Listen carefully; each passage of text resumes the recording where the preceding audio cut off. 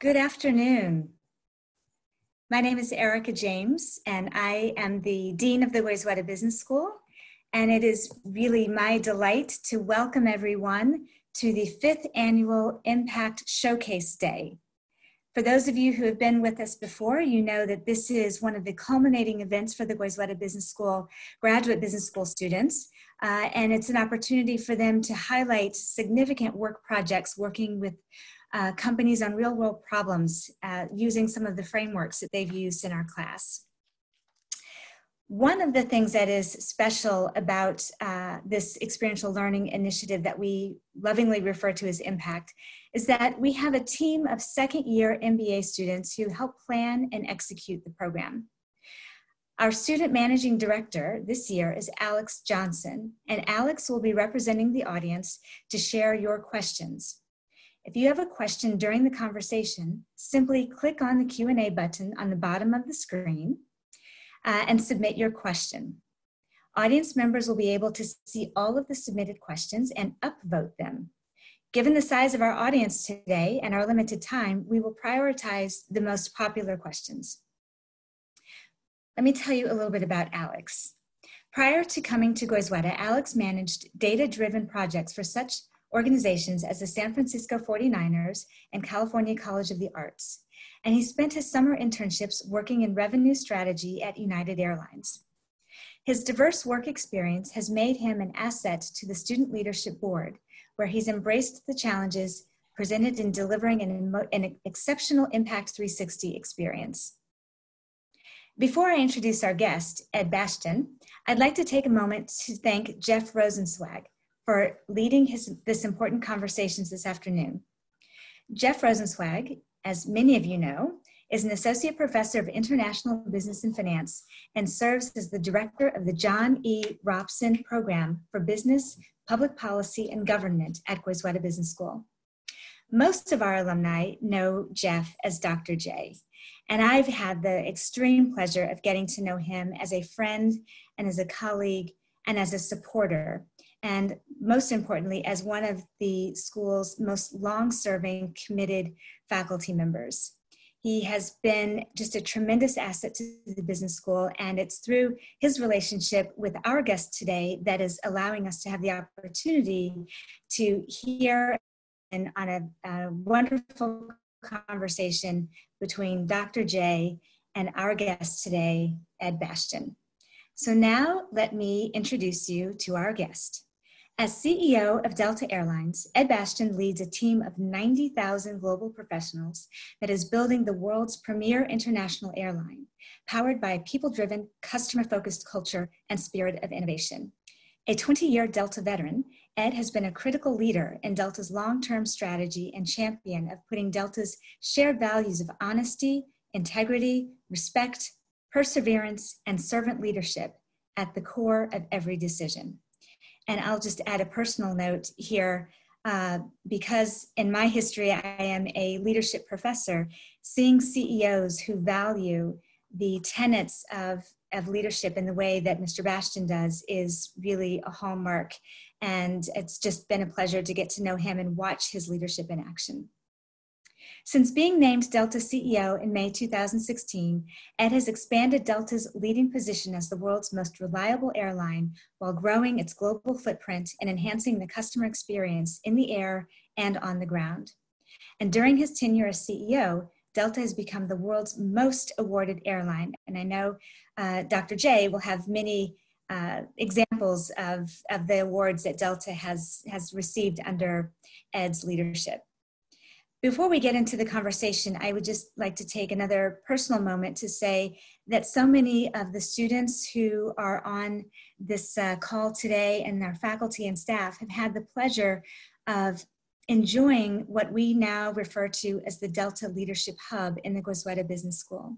And that room and the support of our leadership fellows across the business school comes directly from the generous support of Delta Airlines under the leadership of Ed Bastain. It started with a breakfast conversation at the Four Seasons, and it led to identifying points of overlap between what Delta was trying to achieve and the ways in which the Goizueta Business School could support those efforts.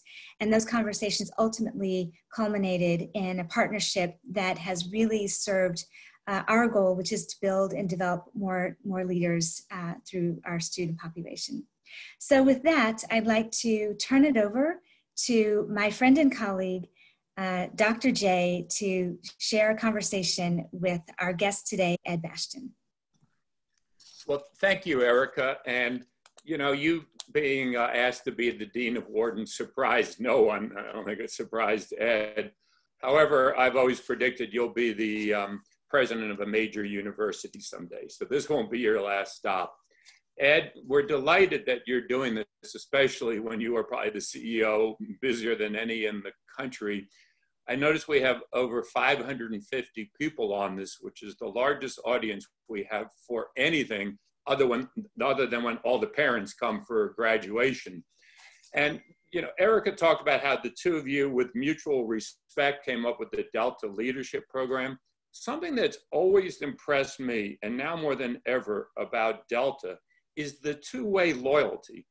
The loyalty that Delta has for its 90,000 employees and the loyalty that they show to Delta. I think an example is the people taking voluntary unpaid furloughs to help you through this period, but Delta providing full benefits, et cetera. I would like to hear how that two-way loyalty, how you develop it. And I assume one part is the fact that Delta has given a world record profit sharing with its people, $1.6 billion in this past year and $6.5 billion over the last 5 years. So I'd love to hear about the two-way loyalty.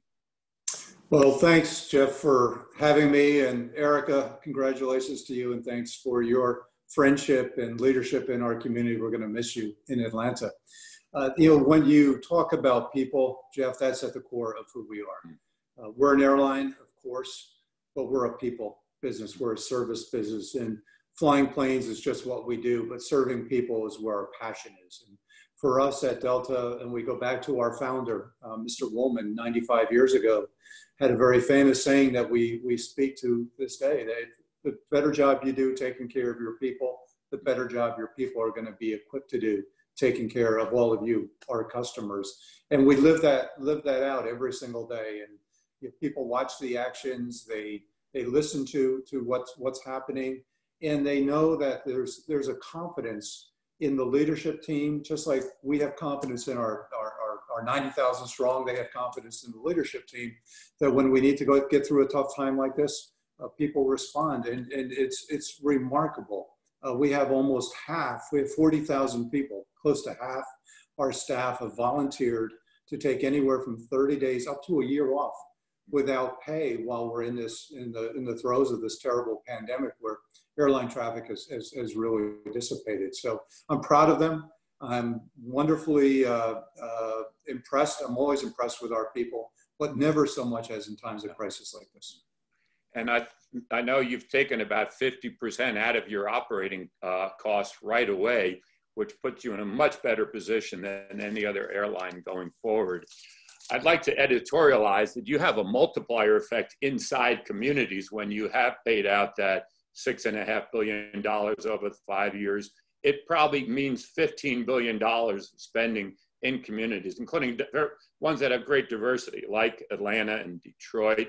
But I would like to talk more about values, because you've now led or helped lead through 3 crises, 9/11, the 2008, 2009 Great Recession, and now this one. And I think the reason Delta comes out stronger each time and relatively stronger to other airlines, and will again, is because of your values. Could you speak deeper to those values? What are they? And more importantly, how do you inculcate them? Sure. The value that we try to design, I try to design, within our leadership culture, is one of servant leadership. We are there to serve. And we all serve in different ways. We serve more than just our people. We serve our customers. We serve our community. We serve our partners. And I always tell people before they come to work at Delta that, the main requirement we have is that they have to have a heart of service. They have to care about people. They have to have it demonstrated in their past life experience in any way they can, and they really care about taking good care of people. They're proud and they care, and that's where a lot of the values that we're needing to dip into during this crisis time are really sorted out. We early on here, I said that there's a number of things that we need to do to manage through this pandemic. But the one thing that people like to say about crisis is people think that crises build character. And you're right, we've been through a number of crises, 9/11 and the recession, and now this, the granddaddy of all crises, which is what we're in now. I don't think that's true. I think crises reveal character. They don't build it. And that's when people really stop and watch what people are doing, see how they respond. People remember how they were treated when you were at a time of crisis. And that's why I think we've had the opportunity to build on our success, because people know we've taken good care. We've done our very best to take care of our customers in this really difficult time and take good care of our people. A lot of the alumni who are on this call are management consultants, and I'm sure they'd agree with you about the service. They fly millions of miles. I'd like to talk about contingency planning, because obviously you had good contingency plans in place. A number of Goizueta alumni work in that area. Could you tell us a little bit about the contingency planning that helped you respond so well, but also what have you learned that might impact how you do contingency planning in the future for future crises? Well, anyone that tells you they had a plan for this, they're lying to you, right? I mean, this is beyond anyone's imagination. I got a call from somebody yesterday, a leading CEO, I won't mention their name, and they asked how I was doing, and I said, well, considering I don't have any revenue for about a month now, and I'm still alive, I guess I'm doing okay. I'm thankful for small pleasure like that. But this was one that we knew as soon as late February we saw the illness, the virus spread from China to Europe, and particularly Italy was where the next hotspot broke out. We knew we had a real problem on our hands. And we moved quickly to shore up what we consider to be the priorities that we needed to have to manage through this. First priority is we've got to take the best care of our people and our customers, protect their safety, protect their well-being, to make certain they know that's more important than anything we do, is that our customers and our employees are safe, because we're continuing to fly through this pandemic. Most businesses have been reasonably shut down or put to sleep. We're still operating at Delta 1,000 flights a day because we've been deemed by the government to be essential, and we are essential. And while a lot of people are not traveling, people that are traveling on very essential purpose, whether it's getting to a family situation in an emergency, or we've carried thousands of volunteers to medical volunteers to get to the front lines of the crisis, to moving, whether it's from Florida to Atlanta to New York, and trying to transport people to fight the virus, transporting medical equipment and PPE out of China, too. So there's a lot of reasons why we're trying, but we got to make sure we're doing it safe.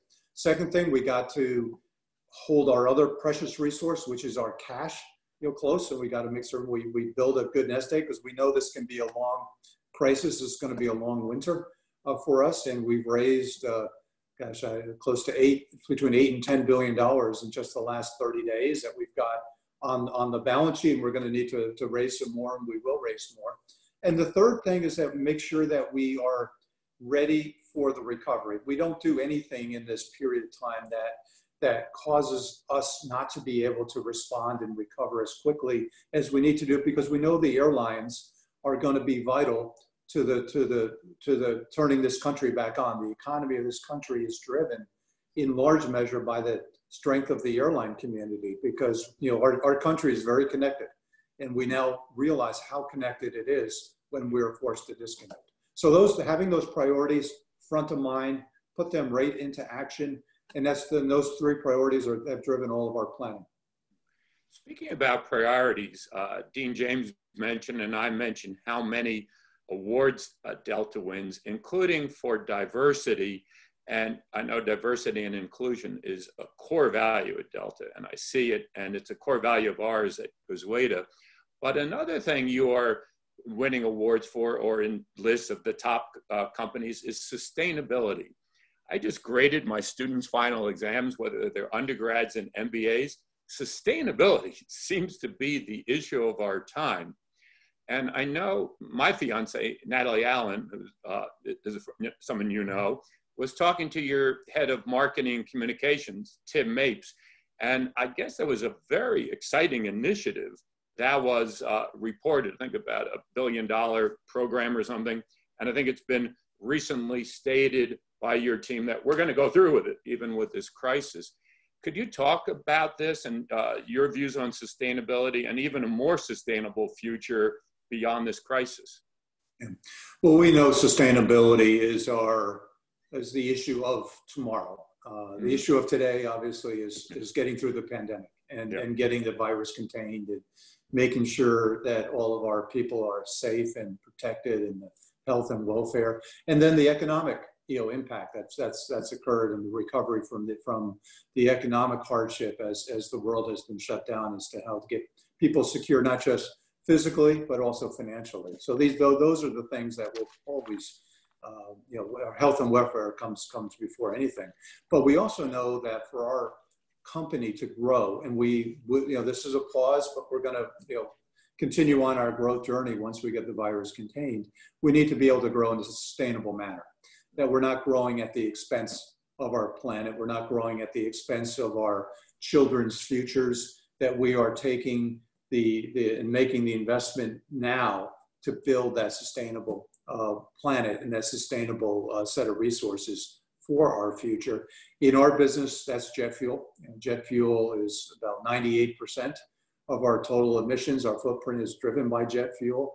We know there's not a solution on the near-term horizon to fly airplanes around the world on anything other than jet fuel. While sustainable aviation fuels and biofuels, there will be opportunities to invest. But we needed to make a commitment to offset, that impact that we were having on the environment, doing it through traditional means, through carbon offsets, which you can acquire in the market. But more importantly, investing in real projects, investing in opportunities to replenish the Earth's resources while we're growing a profitable business. So you're right, Jeff. While the short-term issue has changed its character in just this last 60 days from when we made that announcement, we're not deterred, because we realize our goal is to be around for another 95 years. And the only way we can guarantee that is ensuring that we have a sustainable product and service line. Well, I would like everyone on the call. There's now 600, so you're passing the test of the marketplace. The numbers are rising. To learn more about Delta's initiatives and a goal to be carbon neutral when you look at the totality of projects. In recent interviews on CNBC and with Fortune, you made a point that really struck with me, which is how the quality airlines, or in general quality businesses, if anything, they can arrive stronger at the end of the pandemic, as others, might even disappear. Delta, 9 years in a row, has been selected as the #1 airline by Business Travel News. And that's looking at people who really know the difference, like the corporate travel managers. This last year, you were #1 in all 11 categories they look at. You're also 9 out of the last 10 years, the most admired company in Fortune, et cetera. But the point you made is, again, that the quality firms are the ones will end up stronger, which happened the last 2 crises. Could you talk about how you have people now, maybe while there's some slack in the business, reimagining a Delta of the future, reimagining the customer experience, and how the new Delta will, in many ways, come out stronger, or even with higher quality at the end of this crisis? Well, thanks. We do take great pride in our people and our brand and the quality of our service. And when we're battling this health crisis, the thing that's clear to me is that at Delta, we've always put safety at the top of our chart. Flight safety, it's our #1 core value. We don't advertise it because it's just who we are. And every day we spend an enormous amount of time and analytical rigor in ensuring the absolute safest form of transportation is within the US aviation system, of any system in the world, of any form of transportation in the world. We need to take that same rigor and analytical depth to personal safety with respect to health and hygiene and sanitization and all the things that we now have seen that we're vulnerable to because of the pandemic. And I think customers, in fact, I know customers going forward are going to value the quality of the experience that much more than ever before because of what we've all been through. And we've all been through a life-altering experience here in lots of different ways. And I don't know what all those, the knock-on effects will be in terms of follow-up behavioral changes, but there will be changes behaviorally. And one thing I know for sure is customers are not necessarily always going to look for the cheapest absolute price. They're going to ask a question: what airline do I feel safe with my travel? Do I know it has the best reputation for service excellence and can make certain that they're looking after me and they've got my back as much as I want to believe in? And that's the company that customers will reward with their business, their loyalty, whether you're a corporate traveler or a leisure traveler. And I know that's our sweet spot because I know that's who we are. So we're spending the time while there is a lull in traffic, reimagining the experience. We got the airport experience completely being, going through upside down, and whether and how we can make certain it's safe, it's distant. People have the opportunity to feel protected at every step of the way. We announced last week that we were going to require masks on all of our customers, just as we require them on our frontline customer service agents. Customers, actually, there was a little concern as to how people are going to feel about being forced.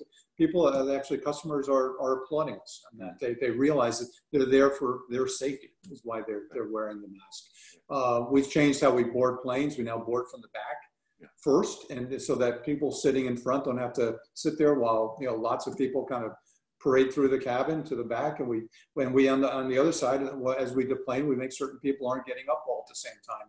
Human behavior is when a plane lands, everybody gets up to collect their belongings, and you've just destroyed all the distance we've created in the journey for the 3 hours prior. So, and we've capped our load factors at 60%. So that there's plenty of space on board. So these are all the things that we'll be doing over the next couple of years. Things we'll certainly continue with. The cleanliness, the hygiene, the investment in care will stay the same. Hopefully we'll be able to fly full planes once there's a vaccine that's widely available that people feel safe with, and we'll continue on our growth journey. But in this short period of time, we're making a lot of changes to the travel experience. Yeah. I'm going to jump ahead to a question because you made me think of it. Before I do that, I know you have a division called Tech Ops where you take care of your own airplanes and engines. And I think you exported, about, I don't know, but dozens of other airlines, come to Delta to overhaul their engines. So that, I think, speaks to your safety and your quality. I heard that when the decision was made to fill the plane from the back, not with the first class people, I think it came from one of your frontline employees. And I think it speaks to your leadership style, which is very collaborative. It's not like a 20th century style, very top down, dictatorial. Maybe you could talk a little bit about your more 21st century style, more collaborative, more empowering.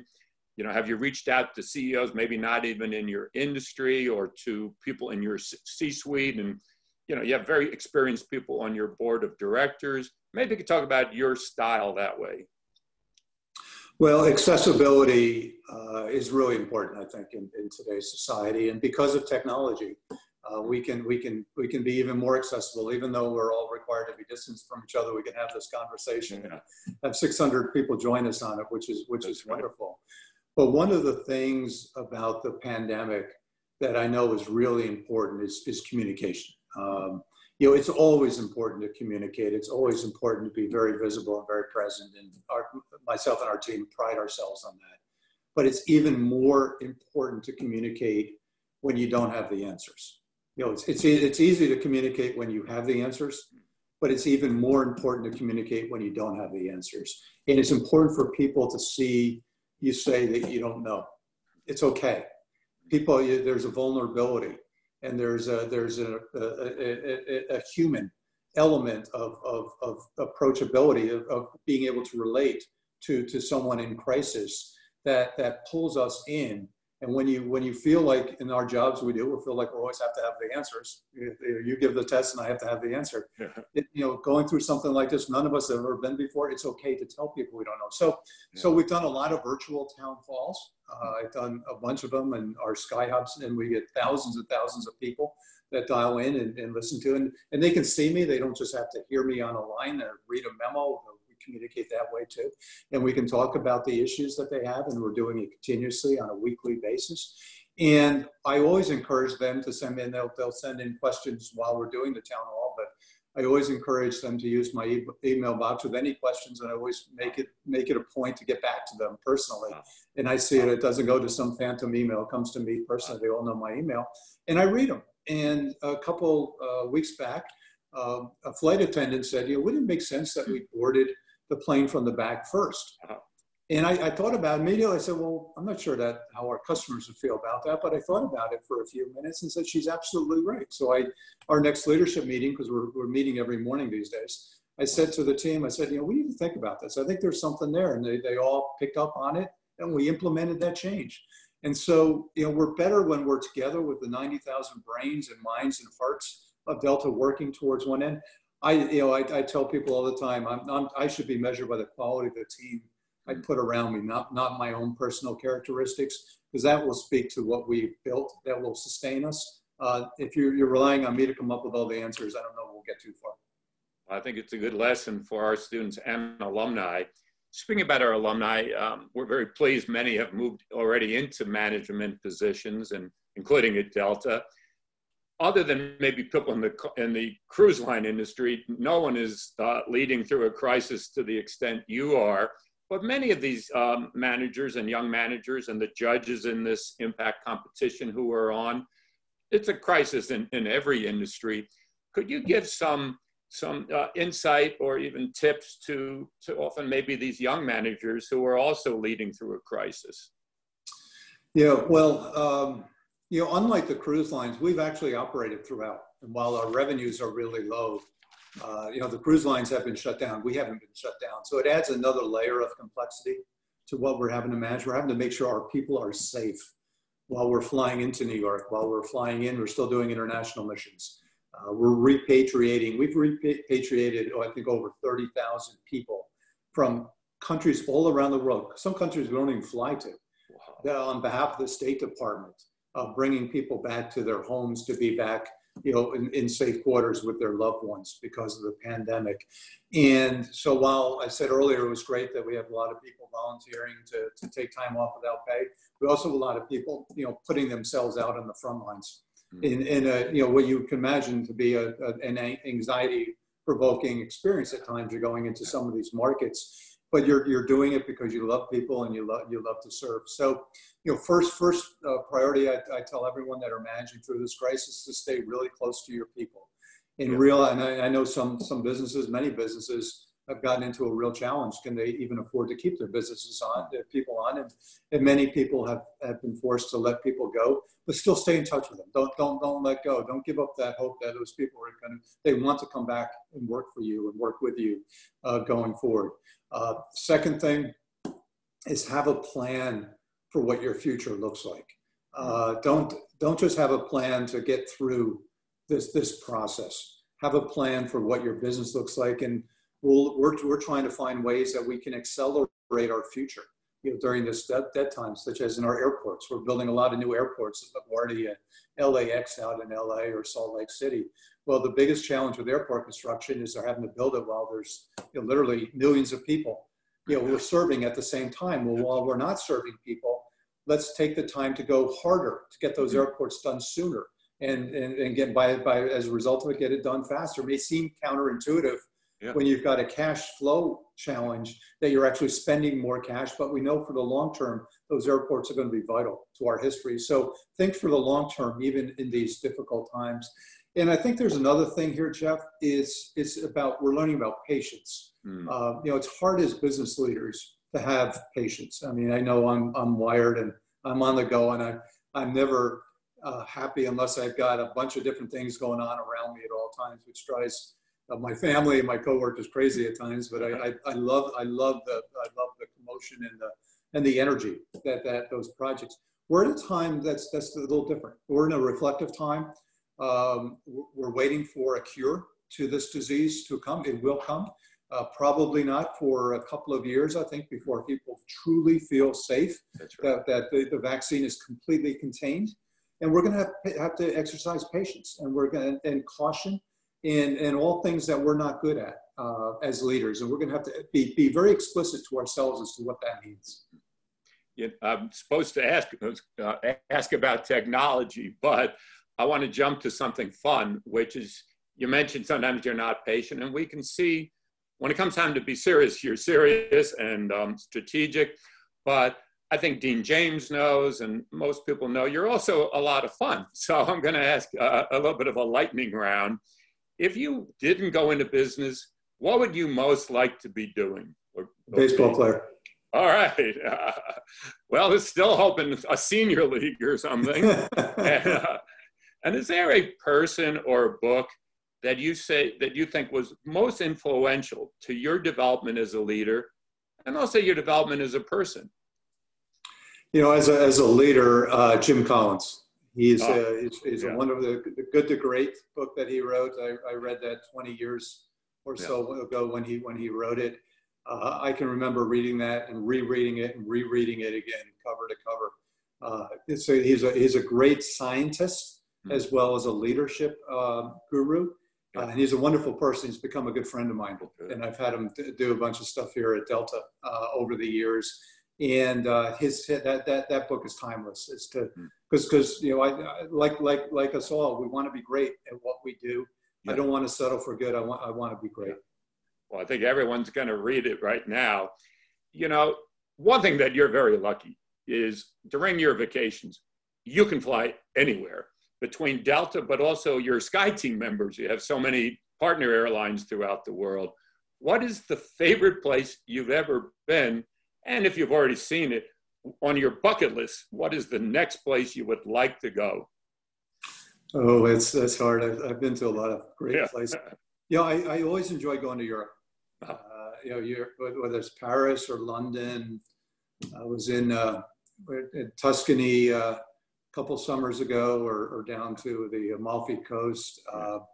Europe to me it just has so much history, tradition, pride. In every country and nationality has its own unique style, and it's I would take anywhere in Europe at any point. I love going to Europe.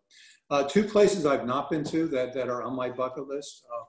One is going down to Cape Town. I've been to Joburg, but I haven't been to Cape Town. But I need to get to Cape Town, and I need to get to New Zealand. I was talking the other night with the CEO of Air New Zealand, who's a good friend of mine.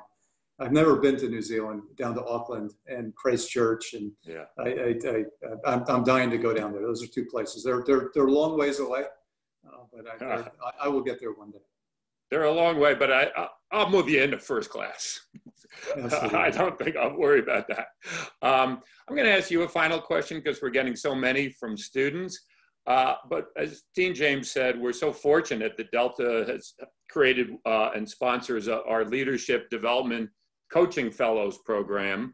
And a motto of that program is that feedback is a gift. What advice can you give to our young leaders and our graduates about receiving feedback? Well, feedback is absolutely a gift. And feedback's hard to deliver. I mean, it's not easy to deliver. Just recently I had to deliver a couple months ago to a couple team members that I didn't feel were necessarily at the level I was looking for them to be performing at, and had to have some pretty good heart-to-hearts with them. even after doing this for 40 years, it's still hard. I mean, because you care about people, you don't want to hurt their feelings. Yeah. But the most important thing you can do is actually deliver them the news in a caring way, because that shows you care about them more than if you don't give it to them and you avoid those tough discussions. So feedback is really, really important. Mentoring is really important. I think as leaders, it's our responsibility to continue to raise the next generation of leaders up and take a number of people under our wing, formally, informally, casually, however, but paying attention to the people and letting those people know that we notice them. There's so many people, and a company like Delta is 90,000 people. I make certain that every single Delta person I come in contact with knows I notice them, whether it's on a flight or in a break room or in an airport. It takes me a long time to get through the airports, and lots of people want to take pictures, and even with masks, I'm taking pictures and selfies.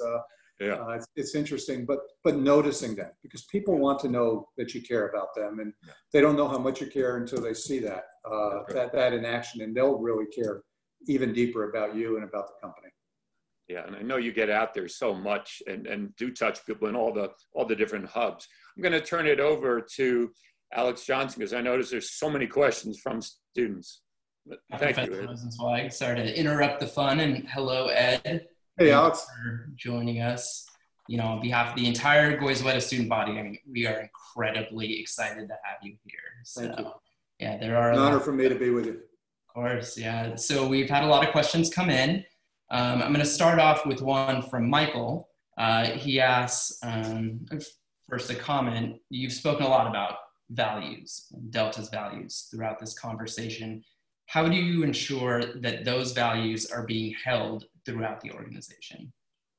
Well, you do it by talking about it a lot. The reason why I'm talking about it on this call is because that's what I talk about every day.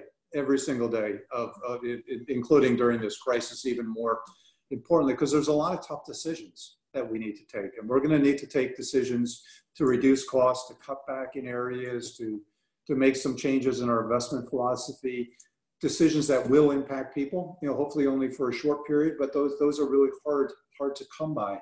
And you can only make sure that you're getting to the right decisions if you're making them from your values. And the thing about Delta that we talk so much about our values is that people know what to do when you're in times of a crisis, because values aren't something that you put on a book and you put on a shelf and it's an exercise that you update once or twice a year. Values are something that you live every single day. And so I think our ability to respond as quickly as we have responded is because we knew who we are. We knew the values that we believed in, and that we didn't have a whole lot of time to sit down and say, well, what should we do now?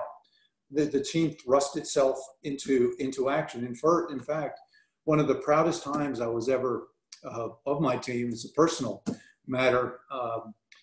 Unfortunately, my mom died at the end of February in New York. Wow. It was somewhat unexpected. It wasn't COVID related, but she was in a hospital in New York Presbyterian, and she died at the end of February, and we buried her the next week up in New York, the first week of March. And there could not have been a worse time for me in my life, when going through a personal tragedy like that. At the same time, your business is coming undone at the same time. But I was able to spend that week with my family, focus on my mom, focus on her memory, focus on making certain that I was taking care of myself, while our team was taking all the decisions, all the steps right at the beginning of this crisis to put that in motion. So I was able to come back to work that next week, and we just kept running hard. And so when you talk about values and you have that kind of connection to who you are, I had no, and they said, I know I wasn't even talking to them that week because I just wanted to be by myself and wanted to be with my family. And they knew, and their ability to jump into action, I was really proud of. So that's a live example of what your values do for you. That's incredible. I'm sorry to hear that. No, thank you. I have a question from Greg Barnes. He asks, as the CEO of Delta, how do you plan on making customers feel safe again after COVID-19? So in reference to, a lot of these new technologies that we see, use temporal scanners, UVC lights, electrostatic sprays, things like that. What is Delta doing? Well, it's the question of this crisis, what are we all going to do to feel safe in society and as we move forward in large public settings? In an airport and an airplane is a large public setting. Well, we're doing all the things you mentioned about the hygiene of the airplane, the sanitization of our airports, our facilities, our jetways, our jet bridges, the electrostatic cleaning, the fogging. Every single airplane is being fogged. People are being distanced. We're not booking the flights so that more than 60% max of people are able to sit in the main cabin of the airplane and only 50% in first class. That's a rule we put up upon ourselves. No one imposed that. So there's a lot of steps that we're doing to make certain that the planes themselves are safe in the air. The filtration systems on our airplanes. We use the same filtration systems on our airplanes that hospitals use. It's HEPA high quality filters that recirculates and cleans the air every 3 or 4 minutes when you're on board. We need to do more, not advertising, but more awareness of just how safe the environment on the plane truly is. And there's more to come. But the other thing that we know is that we have to get the very best medical expertise around us. I'm not a healthcare. See, I feel like I'm a healthcare CEO these last 6 weeks, but that seems like the only people I'm dealing with. And I'm talking to the CEOs of all the largest healthcare providers at every part of the chain, from those with point of care to the developers of testing and diagnostics to the pharmaceutical companies that are racing for a cure, and all the way down to the vaccine developers and how all that will be delivered. And we've got to think through that entire chain to make certain that we're getting the best care. We're lucky in Atlanta with CDC, down in our backyard, working very closely with CDC. But we've enlisted a panel of experts and medical advisors that we haven't announced who they are, but we'll be announcing them soon, that are help guiding our decision. I mean, I think there's going to be 2 really fundamental core components that are going to get people back out, before you get to the vaccine. The vaccine, candidly, I'm not sure it's going to be out before 2 years. It's going to be about 2 years.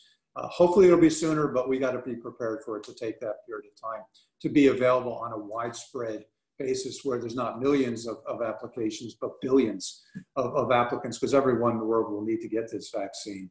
But in the short term, we got to have testing that people know. So, because I think one of the risks today that people have is the fear of not knowing. They don't know enough about the virus. They don't know about whether they've been exposed to the virus. They don't know, how many people, they could come in contact with. Are they safe to be with or not? Social distancing really, it just provides a layer of protection, but it doesn't really cure any of the problems we're looking to solve. So getting testing out and being able to draw inference from just what's the real risk to an individual, that they can make that decision for themselves as to whether they should be on an airplane. And candidly, for a lot of people, that risk is minuscule. It really is. But people don't have the data because we haven't been able to test enough of the population to know what the real mortality rate is. What are the demographics that are most, we need to, rather than working through all these phases of bringing the businesses back, we got to look through kind of more risk assessment. Who are the high risk people? Who are the vulnerable? What are the riskier businesses that we got to be a little more careful? And what are the lower risk businesses? And we need to start talking about it in terms of risk rather than just in terms of a disease. I mean, it's a different way of thinking about it. And we will be testing our own people. We'll be able to let our people know, and whether you got the antibody or not, make sure we're working up with quality lab services that really understand that. I myself went to get tested 2 days ago. I haven't gotten the results yet, but it's a Quest test, but I'll let you know when I find out. But I think people need to know how vulnerable they are and where do they fit on the risk pendulum. And then the second thing that we also, none of us have, is tracing. We need to be able to trace, and through technology, we can do that. Trace who we've come in contact with that later we found out we may have been inadvertently exposed to, and be able to access and help those people through. And so I think those are going to be 2 vital interim measures until a full vaccine is released, that we need to be more mindful of as a society, not just as an airline. Ed, as I said, you really are our de facto commencement speaker. And people on this call, the undergrads, the BBAs, the MBAs, PhD students, could you give them some advice as they go out into the world? Sure, Jeff. And first of all, I'm sorry that that I'm your commencement speaker. I wasn't planning to be your commencement speaker, but I'm thrilled to have that opportunity. Besides, as I said to you earlier, I've always wanted to do a commencement speech in my shorts. So that's what I'm doing, sitting in my home office here in my shorts on. But this is a very unusual world, an unusual time for all of us. And, there's a real sense of separation. There's a real sense of loss. We miss being in touch with each other.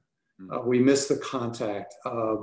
And as a result of that, my hope for the graduating class here is that we'll be able to, as we get through it, and we will get through it, and everyone will figure this out in terms of their own business, their own walks, we'll all take note of what we missed along the journey here these next year or two during this bumpy period, and have a higher sense of appreciation for things we took for granted, higher respect for relationships and human contact, opportunity to go travel and to go see people and be connected, once again, physically, not just through technology.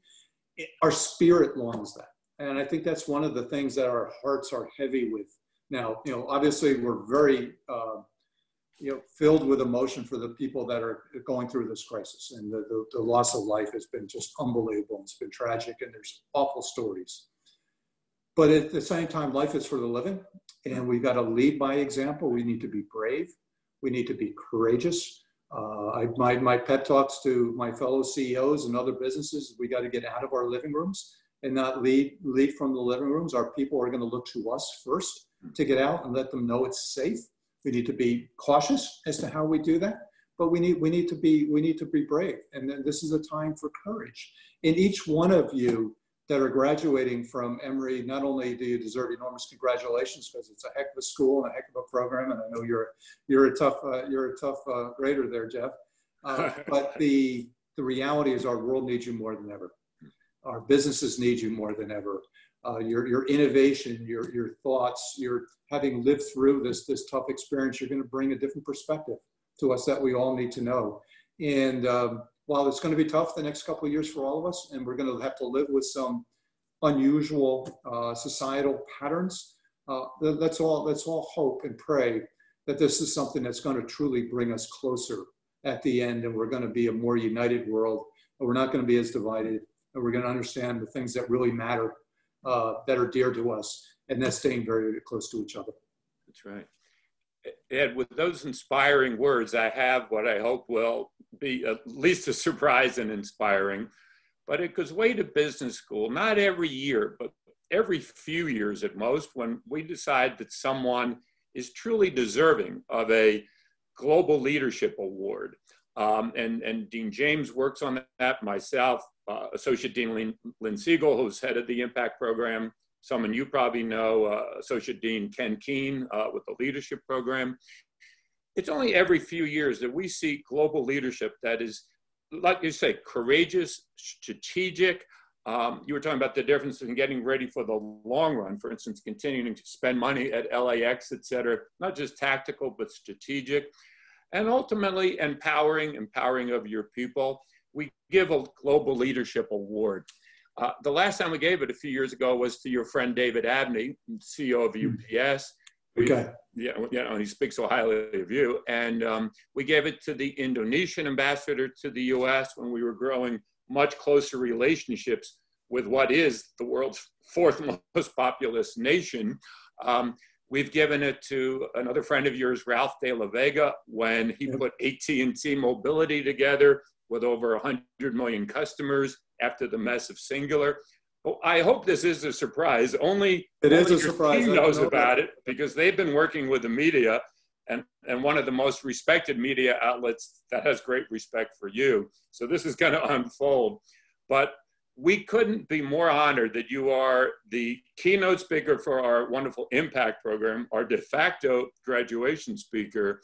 And in future years, when we decide it's time to give a Global Leadership Award, I think when people hear that David Abney won it and a few of those others, but particularly Ed Bastain, they'll feel particularly honored to win that award. Wow. Ed, as I said, you're a great leader, but you're also a good person and a fun person. And we look forward to, on the end of this, getting you back in the classroom live. And now I'm going to turn it over to someone that you have so much respect for. I do, the students. We would be angry at Dean Erica James for leaving us, except I think it shows the quality of what she has done at Goizueta and we've all done together and working with you. If Warden comes down to steal our dean, we're doing something right. You're doing a lot right. And Jeff, thank you. I am surprised. I'm humbled. That's an amazing award. I really appreciate it. And you know, at a time like this, when we're looking for things to lift us forward through this, through the murk that we're all living in, personally, I really appreciate that. Thank you. You're very kind. You're very kind. Listen. And when the media explains this, there's going to be a lot of people know about it. But I'm going to turn it over to Dean James. And while doing that, wishing her Godspeed. Absolutely. Thank you, Jeff. Thank you, Ed. Thank you so much. It was a riveting conversation. Jeff, you are a master in interviews, and this certainly held up to your reputation. And Ed, thank you so much for your words. As a leadership professor myself, I want the 595 people who were on this call at its peak to know that what you just experienced was truly a masterclass in leadership. So I am grateful for you for taking this time, and there's no one more deserving than this Global Leadership Award than you. So thank you so much, Ed. Well, thank you, Erica. And you, Jeff said it well. When Wharton comes down and steals our finest in Atlanta, we all should be very proud. And I know you from the first time we met. I could tell that you've got a great pathway for further growth and development, and coming at it from a leadership standpoint. There was a very grounded perspective as to what your students need to be able to successful in today's world, and you're a great model of that. And thank you also for the award. It's very humbling of me to receive. Well, so well deserved. We know you have a hard stop at 4 o'clock, so we will let you go. And again, just want to offer on behalf of the entire Goizueta Business School our sincere pleasure for taking time with us today and for your leadership in the Atlanta community. Thanks so much. Thank you, Erica. Take care. Bye-bye.